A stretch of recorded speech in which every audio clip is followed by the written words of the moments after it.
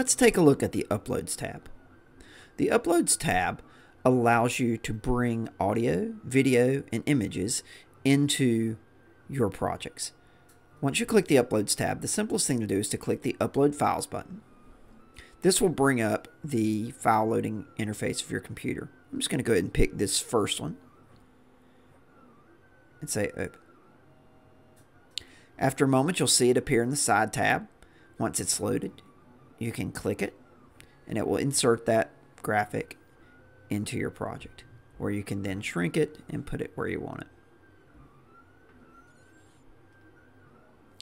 You can also insert videos and audio. You can even click the Record Yourself button to activate basically a screencasting function, where it will put your picture in the bottom corner. You can record your camera and your screen, or just your screen.